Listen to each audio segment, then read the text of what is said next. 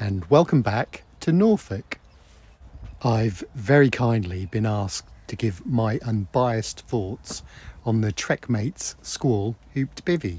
Initial thoughts are, it does look very well made. The tape seam seals and the stitching look excellent. We'll definitely replace these pegs. They are awkward to remove, not to mention painful. The zips are precise and have an easy action.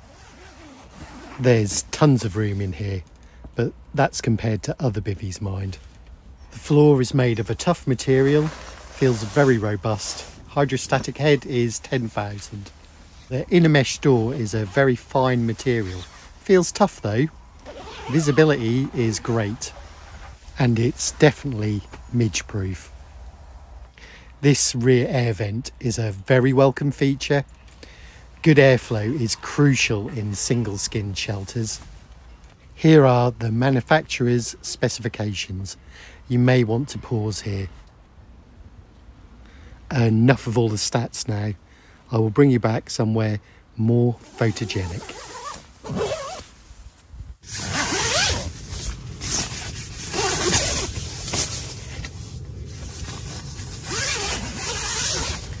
Superman has his fortress of solitude.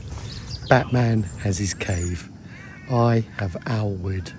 Can't think of a better place to try out new kit.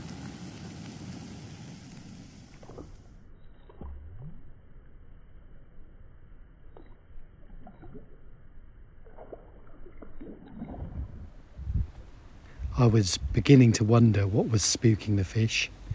That's a great crested grebe. Looks like it's hungry too. Bring you all back in the morning.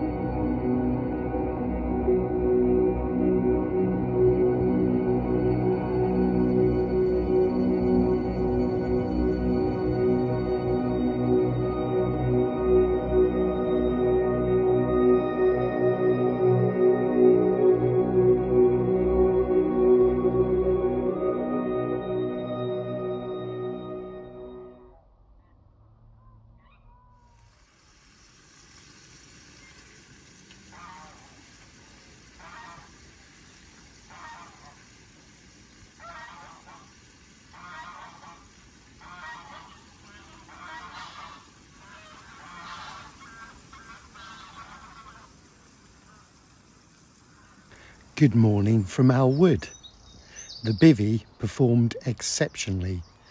Despite its budget price point, this is a very well thought out piece of kit. The air vent system really does seem to do its job.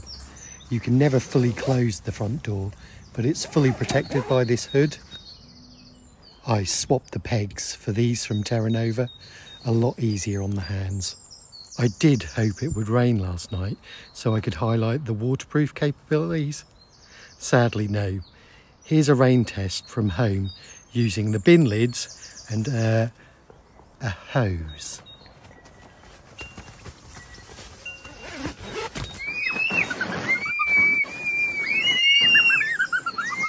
So in conclusion, this is a superb piece of kit for the money, and when you factor in variables such as price, it's up there amongst the best of them. Recommended.